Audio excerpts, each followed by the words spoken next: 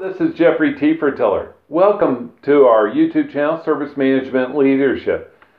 This channel is dedicated to topics of leadership, IT service management leadership.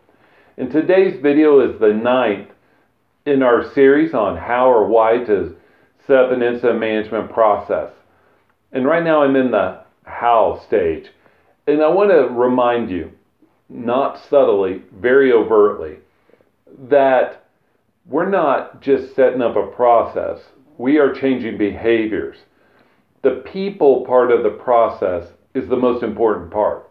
We need people to make sure that they record the incidents, categorize them, prioritize them, all that fun stuff correctly, and that they're resolved in your tool, whatever it is, manual or an automated tool, resolved in a timely manner.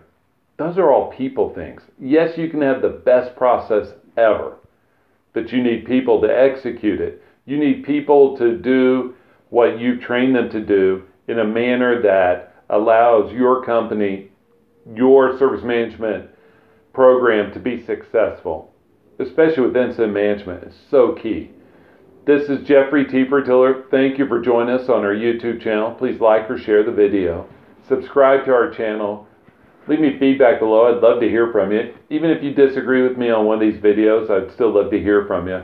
And feel free to connect with me on LinkedIn. I hope you have a great day. Bye.